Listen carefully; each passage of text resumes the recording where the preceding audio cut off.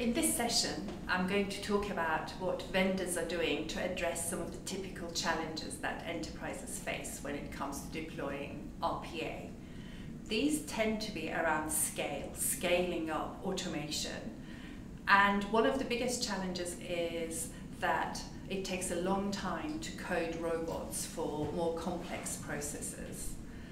The other challenge is literally doing more robots and actually running and managing them. Control mechanisms, the control and management of robots still tends to be fairly manual.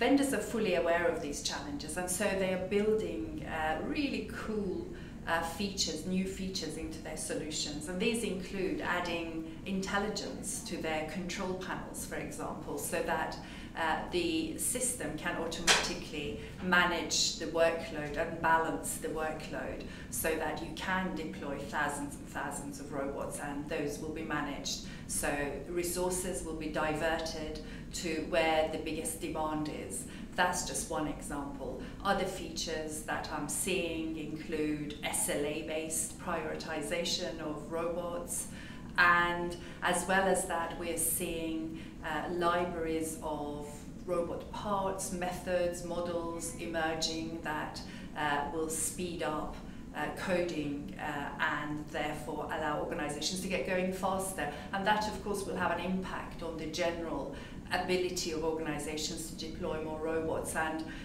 I believe this is the way that things are heading.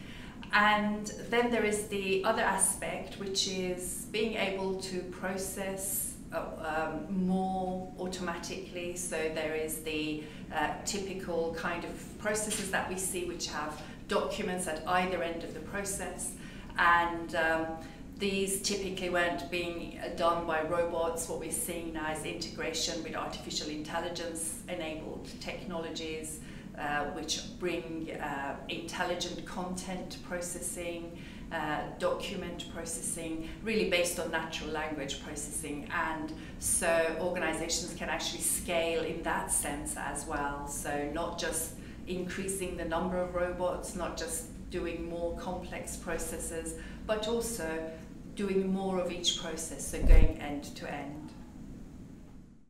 Thank you for watching our video series on the RPA Playbook. As I alluded to in some of the segments, 200 pages of detailed content. If you want to click the link, we'd be happy to send you a summary of the playbook, and we'd like to talk to you more.